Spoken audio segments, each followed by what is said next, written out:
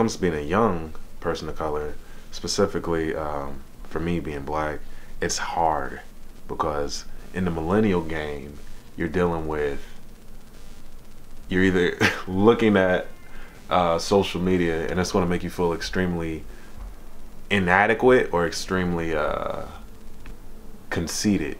And both of those things are going to make you think in terms of speed and quantity over quality. When you start doing those things, your food becomes fast, your love becomes fast, everything becomes unwhole.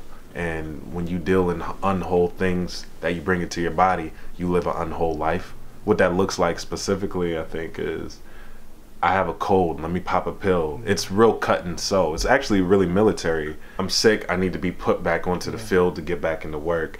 And what that ends up doing is it shortens not only like your physical lifespan, but your attention span. Your care for yourself is put on very thin layer that you, again, you normalize actually an aspect of just being in unhealth.